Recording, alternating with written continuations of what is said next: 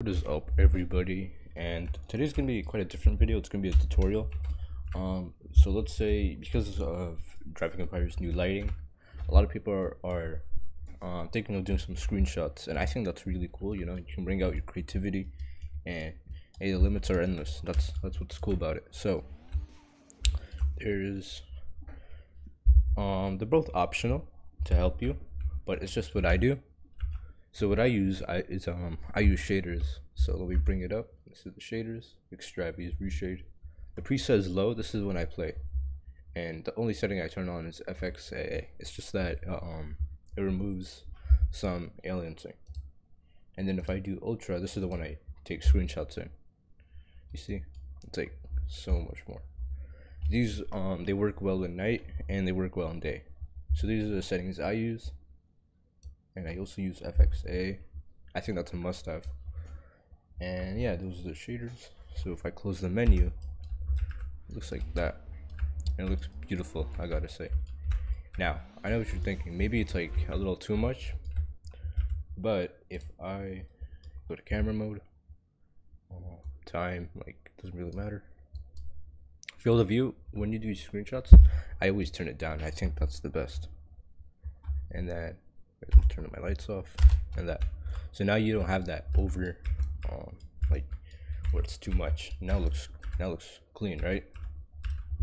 Just a little bit of touches and it makes it look much better. Yeah, this is a really beautiful car, I gotta say. And another thing I use is something called, oh wait a sec, I gotta turn it off. So I press F7 to turn them off, but I need that, so I just switch it to low, and then boom, there.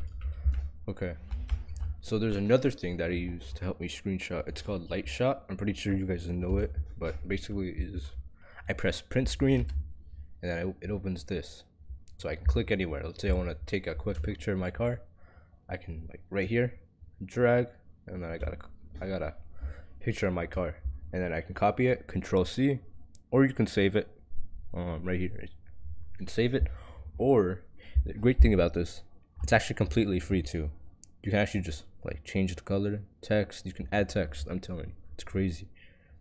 You can, like, damn. I don't even use these. I don't edit my screenshots, you know, and then you could even print them, like, right from here.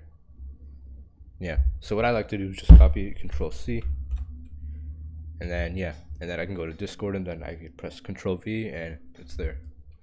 So I'll put the light shot description. I mean the light shot download in the description, and I'm also gonna put a tutorial on a link of reshade.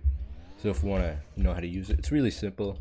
If you have errors, just tell me in the comments. And yeah, that's the end of this video, and see ya.